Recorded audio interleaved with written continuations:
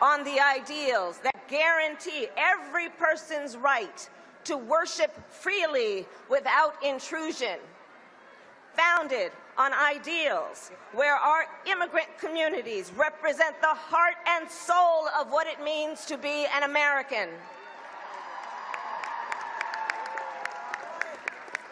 And when I look out at this incredible crowd today, I know one thing. Even if you're not sitting in the White House, even if you are not a member of the United States Congress, even if you don't run a big corporate super PAC, you have the power. And we, the people, have the power.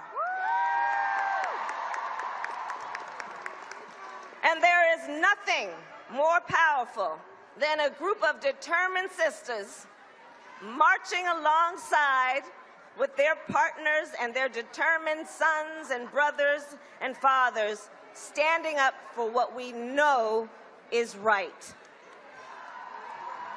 And here's the thing. We know that it is right for this nation to prioritize women's issues. Now, here's what I'm talking about in terms of women's issues.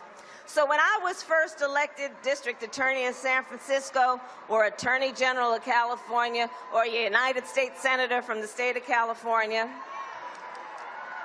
in each of those positions, I was elected as the first woman or the first woman of color.